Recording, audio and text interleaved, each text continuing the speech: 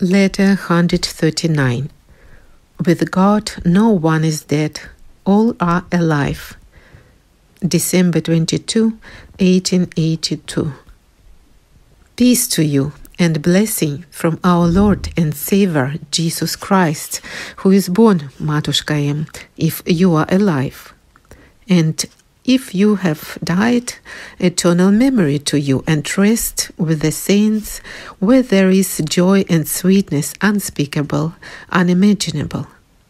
I think you must be there by now, because in your little letter you several times said, I'm dying, I'm dying, I'm finally dying.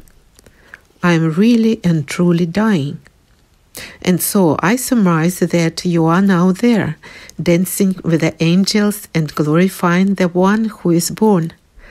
But if beyond all expectation you haven't quite died as yet, I greet you with the all-joyous nativity of our Savior and Redeemer from eternal death and tribulations and pains and hates and everything unpleasant. And since with the Lord no one is dead, but all are alive to him. Luke 20:38. This means that whether you are dead or alive, either way, we are celebrating together our Savior Jesus Christ who is born. For today heaven and earth make glad together. And let's you and I chant to the melody of angelic powers. Let the mountains drop forth their sweetness, for Lord God doth come forth from heaven. Be ye vanquished, O ye nations, rejoice, O prophets, O ye patriarchs, leap for joy, clap your hands, all of mankind, for Christ, the great and mighty ruler, is born. The King of heaven is come on the earth.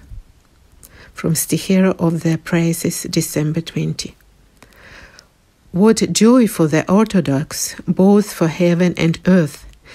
Therefore, wherever you may be, I greet you, and I wish that you may rejoice together with the heavenly powers.